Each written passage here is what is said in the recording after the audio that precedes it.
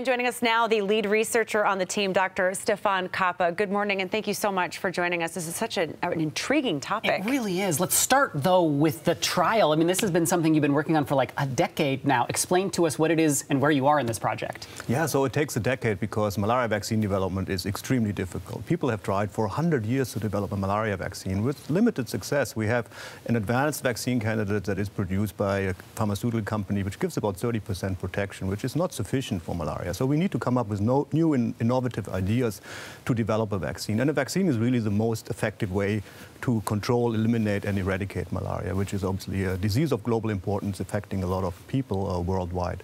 So it takes a long time because it requires research. It requires research in the laboratory, tinkering around in the laboratory and finding new things, finding new ways of designing the vaccine. And you do first studies outside humans, and then when you are convinced that it works in humans, you move to human studies. And we did this trial in human volunteers here in the Seattle area who were recruited from the Seattle area from all walks of life who participated in this trial, including myself. You participated in the trial as well? Yes, I was part of the trial, and I enjoyed it very much. You did?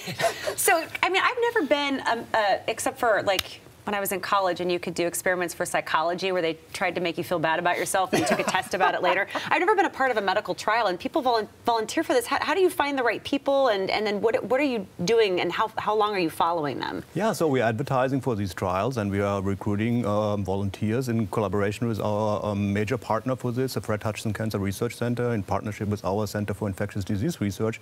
And then we get interested people calling in and saying, hey, this sounds fascinating. And you will be surprised what's the motives, what's the reasons why they do this.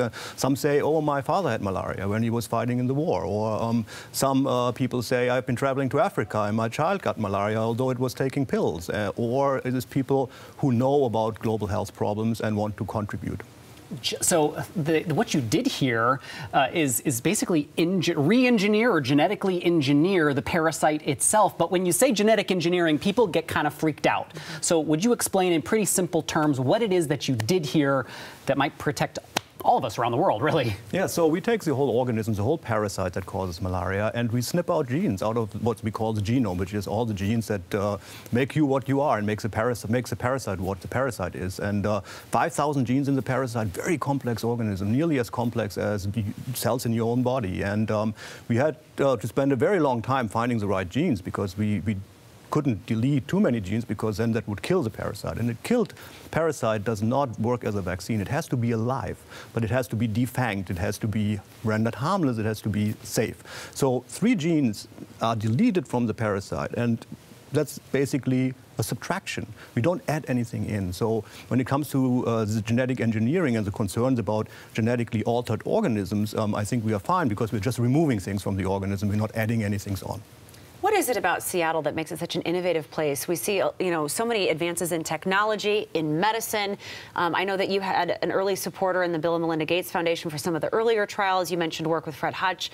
Why is that so important, and what is it about this region that enables things like this to come forward? Yeah, I love working in Seattle. I'm originally from Germany and worked in New York before, and then I came to Seattle, and I just find this a very unique place. People are very outward oriented. They're not looking inward, just concerned with their own affairs, but they're really interested in the world. We are at the Pacific Rim, so people are very much oriented towards countries that suffer from malaria, in Asia, for example. So they know about this.